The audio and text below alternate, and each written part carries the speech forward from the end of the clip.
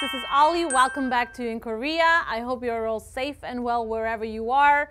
Let me briefly remind you that You in Korea is a channel for those who love Korea, who want to learn more about this country. Here I'm trying to share with you guys the stories of my life in Korea for the past 10 years, just general information about the country and maybe some facts that are not really well known worldwide. I hope you enjoy watching our videos. If you like them, please subscribe to our channel, give us thumbs up, and leave your feedback in the comment section.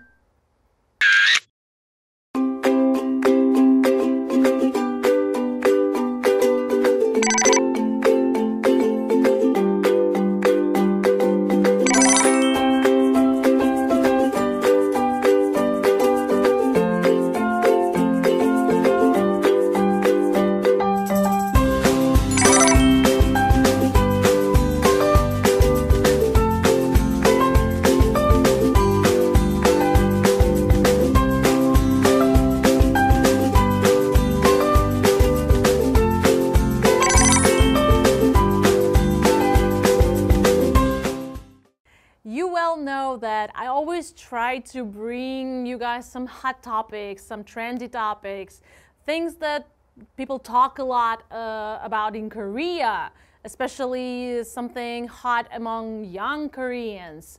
And today I will be talking about something that I already mentioned before, something that has become a total craze in Korea, and it's been like this for a while.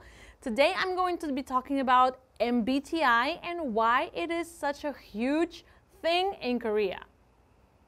Well, MBTI, as you know, is Myers-Briggs Type Indicator, which is basically a psychological test based on a personality type theory. There are basically 16 personality types with 4 main indicators, such as extroverts and introverts, which is E and I, sensors and intuitive types, S and N, thinkers and feelers, those are T and F, and judgers and perceivers, which is J and P accordingly. The test has become such a craze in Korea during the past couple of years, even more so during the pandemic, with lots of people being stuck at home, not be able to go out or socialize like before. And somehow it has become a time to learn more about ourselves. The MBTI became especially popular in Korea among the so-called MZ generation, which is basically people in their 20s and 30s.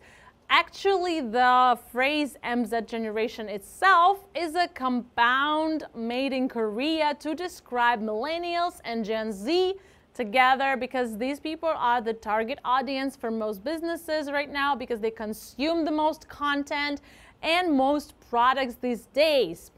This term is often used in Korea, and the MBTI become especially popular among MZ generation, as I said again, due to the fact that there was very little close contact during the pandemic, and it is now much more easier to share your personality types online. Actually, recent research in Korea says that Koreans these days are much more interested in understanding themselves and finding themselves like never before. Young people in Korea have a great desire to understand and know who they are. Because there's a lot of information and various choices are available when you buy things or set your career path, the awareness of knowing me, knowing who I am, is becoming stronger in their opinion. In other words, people of these ages want to know their own emotions and their desires to make the right choice.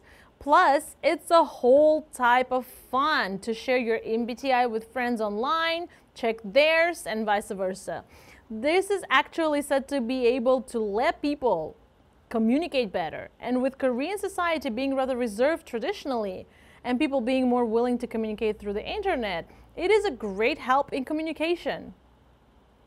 And of course, as with any other trend in Korea, once something becomes a hot topic, it will be everywhere. From MBTI-related communities that post memes and MBTI-related content to actual merchandise like, I don't know, various accessories, bags, and so on. There are food and restaurants and cafe related recommendations for MBTI types and even career advice. People analyze characters from the movies and dramas and even their favorite K-pop stars. I guess it's somehow fun to know if you have something in common with this or that idol or with this or that character. And I guess it makes fans feel closer to their favorite K-pop stars. Well, for example, my MBTI type is ENFP, which is a campaigner, and some Koreans even call it a human version of a golden retriever. And I know for sure that there are some awesome people who share it with me. Like, hello, I'm the same type with Spider-Man. How's that? And among K-pop stars, of course, there are other awesome ENFPs, such as, for example, NCT's Haechan or BTS's RM, Somi, other multiple stars, and that's a pretty awesome company. Okay, hold on, let me just ask my cameraman. 혹시 MBTI 뭐예요? ESFJ. ESFJ? Okay, let me just check and find who shares the same MBTI with our cameraman. Hold on a second. Okay, let's see. Oh, A-Pink, Harry. Oh. Itzy, Taeyong. Yeah. Oh. Let's see, there's some male idols. Oh, Super Junior, Kyuhyun. Oh, cool. Wow. Oh my god, BTS, J-Hope. Nice. Cool, awesome, right?